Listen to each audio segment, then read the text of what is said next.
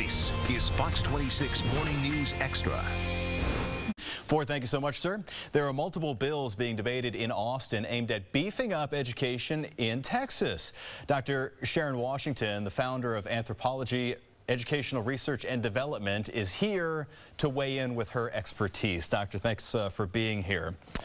Okay, so as somebody who's an expert on the subject, let's talk about a bill that's being presented by one of our local state senators, Republican Dan Patrick, who wants to develop sort of degree tracks for kids that are in high school, specialties at that early on course in their education. Do you think that's a good idea? Well, the problem with that is that we don't know exactly what we want to do when we're that young.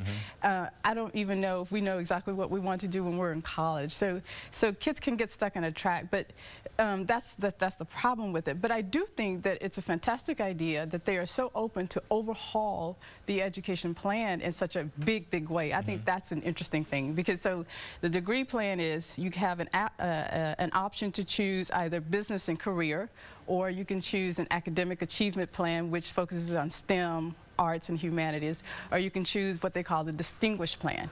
Now the problem with that is, like, at least the opponents to this idea says that minority kids could get tracked into that career and business plan. Now, those who support the idea say, well, it doesn't matter, because even if you graduate with the career and business plan, you will still be able to get into any college.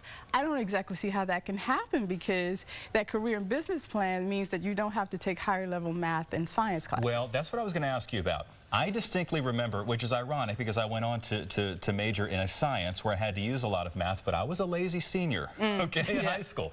And going into that senior year, you had an option to take a certain math course or not, and I opted not to and later regretted it sincerely. But for kids making that decision, if you say to a 16-year-old, hey, you can go on this track and not have to take, calculus, or go on this track and have to, bust your backside, most of them are going to choose the path of least resistance. Exactly. And then here's the thing.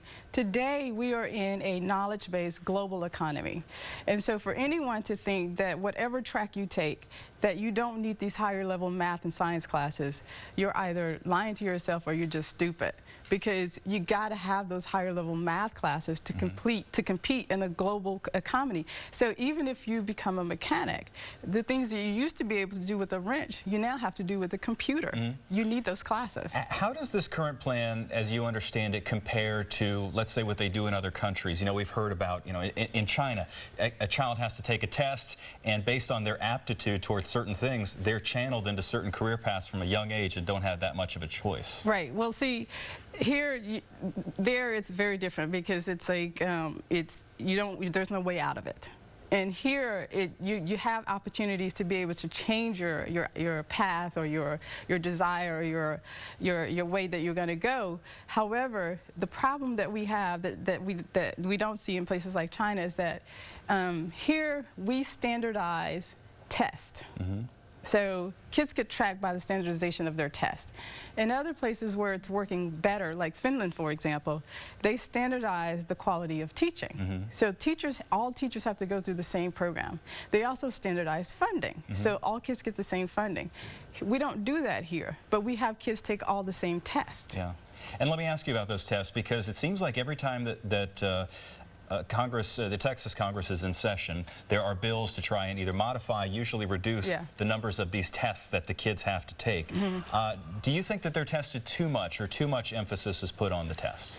There's a lot of emphasis put on the test. Every 5 or 10 years or so, we put out a new test because the last one didn't work, and it never happens. We've moved from TAKS now to STAR. To STAR, exactly. So what was happening with TAKS is that kids were being tested over a couple of years before that grade. So in 10th grade, you're tested over 8th grade material. The idea is that if you're in 10th grade, you should be able to pass this test easily.